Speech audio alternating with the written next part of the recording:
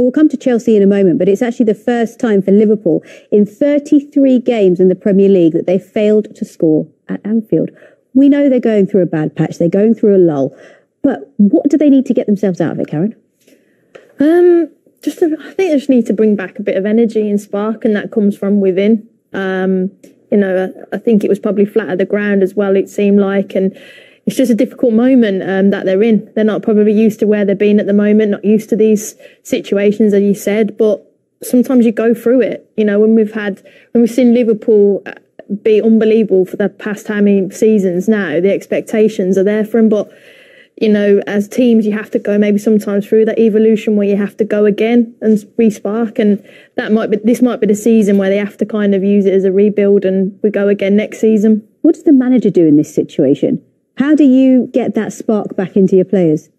Well, it helps if you've got all your players back fit. But we continually listen to managers, certainly these two managers, moaning about fitness of their players. Now, that's why they got one of the biggest squads in the league to be able to cope and find a solution. I think he's lost his spark. I really do. Jurgen Klopp. I think he's been there a long time now.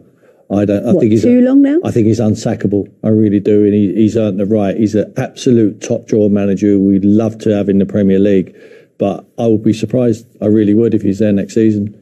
I think that the change might have to be from the manager. And I think he might want a new challenge. He might want a breather. He might want to take away. It takes its toll, football management, certainly at the highest level. And he's been there. And he will certainly come back.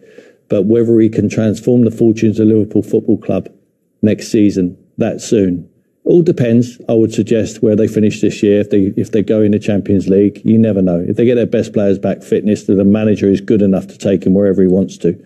But it looks like a long shot of them winning that. It looks like a long shot at the moment when you look at the league that they're going to finish in the top four or win anything this season. So I would suggest if they don't and they don't qualify for the Champions League, I think they might have a new manager, but it'll be his choice, and rightly so. Liverpool fans around the world are crying right now. That's not going to happen. At that thought. Don, what's your reading of the situation? It won't happen. Jurgen 7 years, he does it all the time. When Jurgen Klopp was at Dortmund and he went through the same sort of run of results and he left, there was loads of mitigating circumstances. They sold Lewandowski, they sold Mario Götze, they sold Kagawa, they sold Nuri Sahin. It was different.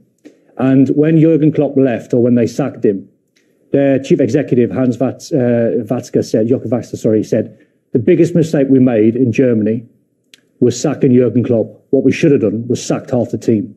That's what they said. They should, because they knew how special Klopp was. They won't sack him. I've said that. He will stay. He'll walk away. He won't. He walk away. He's already said it last week. He said, I will rebuild this team. The Liverpool fans will back him. What he needs is investment. When you look at the last 6 months, what Chelsea have spent in the last 6 months is £500 million. Liverpool have not spent £500 million. Liverpool have spent £500 million from 2018. So they've spent £500 million over a 4 or 5 year period where Chelsea have just gone and done it inside 6 months. But Arsenal have spent hardly anything. But they're putting all their energy into Jude Bellingham. They're putting all their energy into that. They're putting energy into Caicedo. They know, and he knows what he wants. When you look at Liverpool's back five, including goalkeeper, disagree if you like, there's not a better back five in European football than what they've got. When you look at their front five, a lot of teams would want Liverpool's front five. So the evidence is quite clear. It's what they need. Is they need midfield players and they need energy. Yeah, they've got an aging midfield, haven't they? I think Jurgen Klopp is well up for it. Would Jude Bellingham go there if they're not in the Champions League? I think you can sell it to him. I think if you're Jurgen Klopp, the rumours are that he's offered Jude Bellingham the number 8 shirt to be the new Steven Gerrard. They're trying to sell that to him. It's quite an easy sell when you sit down with Jude Bellingham and his family and say, listen, us not being in the Champions League is a one-off. We're constantly fighting for Premier League titles. We're constantly fighting for Champions Leagues. This season is a one-off and a really troubled season with a World Cup and how Liverpool started. Mm-hmm. The one thing I would say is commentating on most of the Liverpool games all this season, probably apart from the Bournemouth 9-0, Liverpool have had no control over any game that I've watched. Yeah. They've constantly gone one behind. There's always been chaos. There's been drama. That wasn't Liverpool last season. Mm. They were so confident. They were measured, weren't they? They were very measured. And I think with like the Bellingham chat, from watching him as a Birmingham fan for all his time, there's always a plan for him and for his family, and even from like the academy when they had him. So I think he's probably one that you can actually have a conversation with and set out that plan and be inspired, because I always felt that from when I watched him as a 16, 17-year-old, that him and his family understood the bigger picture and where his career could go and what it meant.